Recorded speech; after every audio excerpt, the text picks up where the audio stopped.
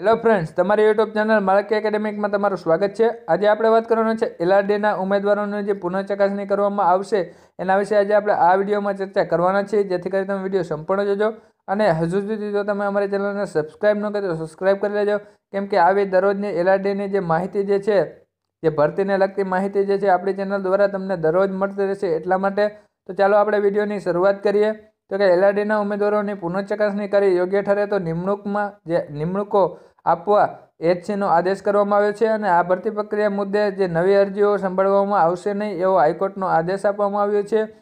ત્યાર પછી આપણે વિગતવાર માહિતી જોઈએ તો કે ગુજરાત હાઈકોર્ટ ચુકાદો આપ્યો છે કે વર્ષ 2018માં બહાર પડેલી એલઆરડીની કોન્સ્ટેબલની ભરતી મુદ્દે અરજી જે માર્ગદર્શન હેઠળ તમામ અરજદારોની ઊંચાઈ અને છાતીના માપ અને મેડિકલ બોર્ડ દ્વારા લેવામાં આવે। જે અરજદારો આ પ્રક્રિયામાં યોગ્ય ઠરે તો તેમને નિયમ મુજબ જે છે નિમણૂક પત્ર આપવામાં આવે। જો કે હાઈકોર્ટે એ પણ આદેશ કર્યો છે કે હવે આ મુદ્દા પર નવી અરજીઓને કરવામાં આવશે નહીં, તો તેને સંભાળવામાં આવશે નહીં।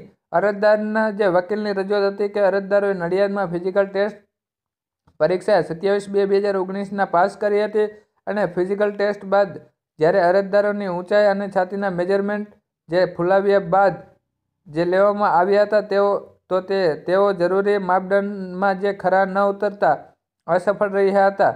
આ મુદ્દે અરજદારોને શંકા જતાં તેમણે મેદાનમાં હાજર એપલેટ જે છે બોડીને રજૂઆત કરી હતી કે આ સમયે એપલેટ બોડીએ ફરીવાર અરજદારોની ઊંચાઈ અને છાતીના માપ લીધા હતા, ત્યારે નિયમ મુજબ જે માપ જોઈએ તેમાં તેઓ ખરા ઉતર્યા હતા। માત્ર 1 કલાકમાં જ બંને તપાસ ફરક જોવા મળ્યો હતો। તો કે એલઆરડી જે ભરતી બોર્ડમાં આ મુદ્દે સ્પષ્ટ જ નથી, તો આ અંગે રજૂઆત છતાં તેમને અસફળ જાહેર કરાયા હતા, જેથી આ નિર્ણય રદ કર્યો અને ફરીથી માપ લેવામાં આવે। તો કે એ લોકોને જે છે જે બોલાવવામાં આવેલા છે એ પણ હું તમને જણાવું છું। તો આ નેક્સ્ટ વિડીયોમાં જે છે એ એક આંદોલનનું જે ચીમકી કરેલી છે એ પણ આપણે જણાવશું નેક્સ્ટ વિડીયોમાં, જેથી કરીને તમે અમારી ચેનલને સબસ્ક્રાઈબ કરી લ્યો। અને કેદી જે છે મેડિકલ માટે બોલાવેલા છે એ પણ હું તમને જે નેક્સ્ટ વિડીયો અત્યારે જ અપલોડ થશે એમાં હું તમને જણાવી દઈશ। તો બસ મારે એટલું જ કહેવું હતું। જય હિન્દ, જય ભારત।